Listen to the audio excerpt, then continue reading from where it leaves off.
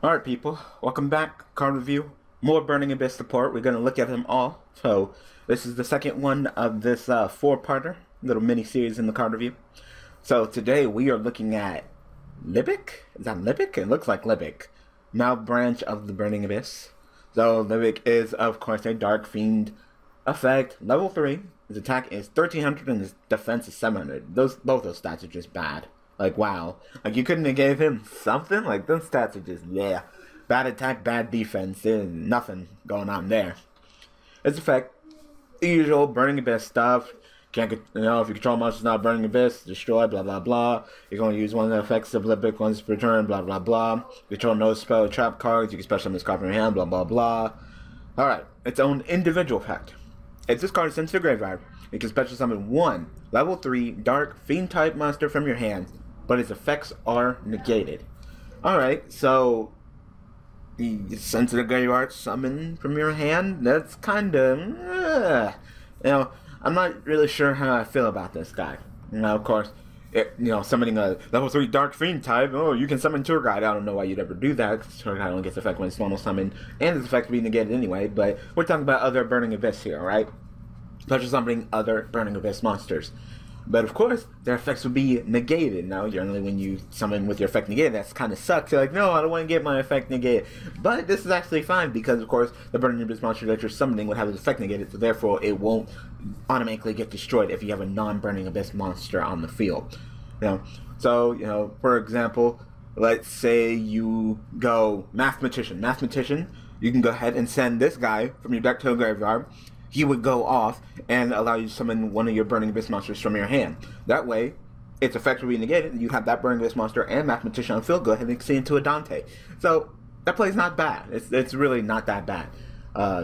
It frees you up from that lockdown that you sometimes have with Mathematician and your opponent not attacking to it.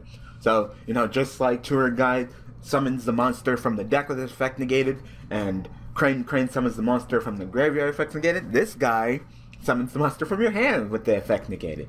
So, totally not bad. I'm just trying to figure out how useful that would be. Is it really necessary? Of course, this can help you get set up with your Firelight plays. So, like I said, you can go ahead and make a Dante.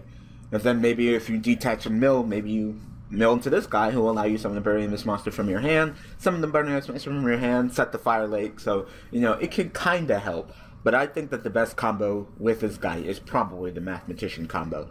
But then it's kind of like, well, if you want to do that, you could always just go, alright, summon Mathematician, send Scarm first search for Tour Guide, instead of going like, summon this and then, not even plussing.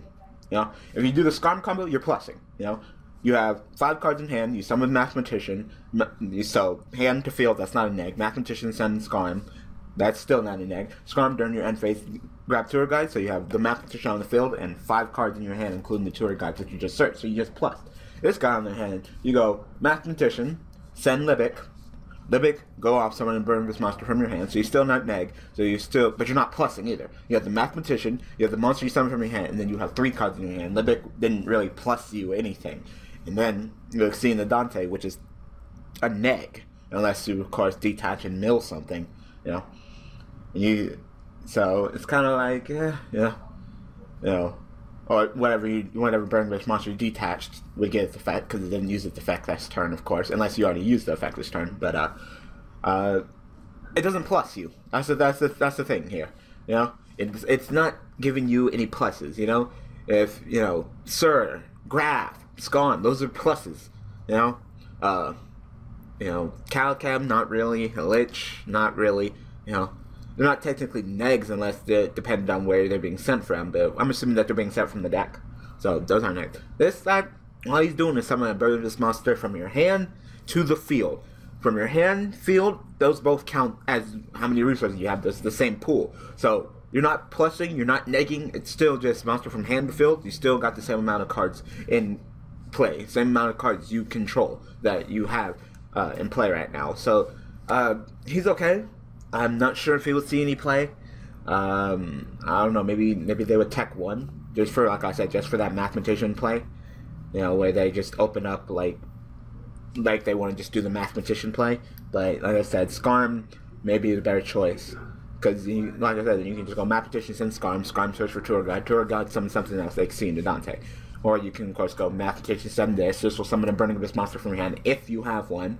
And then you can XC using the Mathematician with Dante. Because, sometimes your opponent will not want to attack into your Mathematician, because not only will you get to draw, but then your field will be free from non-Burning Abyss monsters if Mathematician is the only monster on the field. And you can go off with your Burning Abyss plays it. It kind of hinders you. If Mathematician's stuck on the field and your opponent doesn't kill that Mathematician, you went from being able to just have any willy-nilly Burning Abyss monster on the field that you want, I don't care, to just being limited to playing Tour Guide and Crane, or else your Burning Abyss monsters are going to get destroyed. So I guess this guy can help you out with that play by just simply being like, hey, I just having a Burning Abyss monster from your hand, its effects are going to be negated, so you don't have to worry about it dying. Even with Mathematician, go ahead and exceed with Mathematician if you want to. So like I said, he's not bad, but I really just can't put my finger on it. So go ahead and tell me what you guys think about Libic in the comment section below. So we got 2 more Burning Abyss cards to look at. We're going to be handling those next week, Tuesday and Thursday. So I hope that you guys enjoyed this episode of the card review. So thanks for watching. Thanks for all the support, and I will see you guys next Tuesday/Thursday with some more Burning Abyss support. Alright guys, thanks for watching.